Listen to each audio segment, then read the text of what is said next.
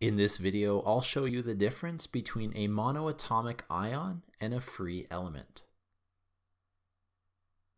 Let's begin by defining and looking at what an element is and what an ion is. So we're going to keep it basic right now. And an element, the definition of an element is it's the simplest form of matter. They cannot be broken down into smaller components, and we find them and they're arranged in the periodic table. So if I flash up the periodic table, as you can see here, all of those symbols represent elements. I could choose any of them, whether it's a metal or non-metal, but let's look at hydrogen, for example. It is an element. There is no charge on it right now. It's just symbol as H.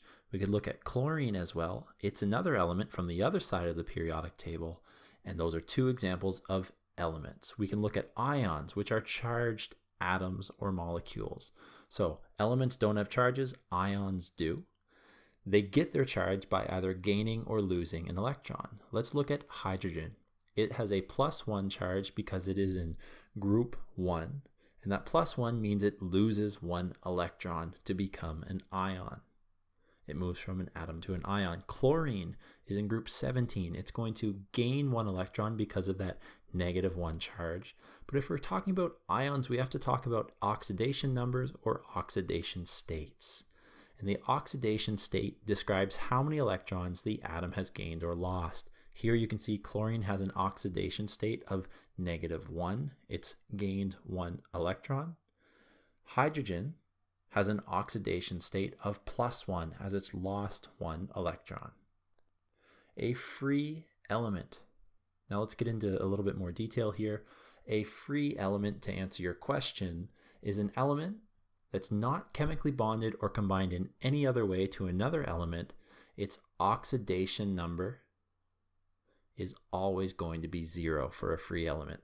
Oxidation number is 0. Let's look at the example of sodium. Symbol is Na. It really has a charge of 0 here, but it's a neutral element. It's a free element. We don't write the 0, so get rid of it. We could also look at something like sulfur, which has a charge of 0 as a free element, and we don't write it. So free elements always have an oxidation number or charge of 0. Monoatomic ions, these are mono meaning 1. So there is 1 atom, and that 1 atom has a charge.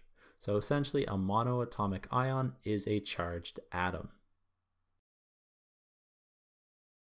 The oxidation state or number is always what the charge is on the atom.